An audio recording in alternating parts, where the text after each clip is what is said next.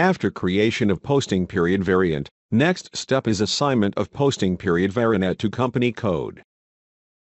Enter transaction code OBBP in the SAP command field and press Enter. In order to find your company code, click on Position button and update your company code that you want to assign.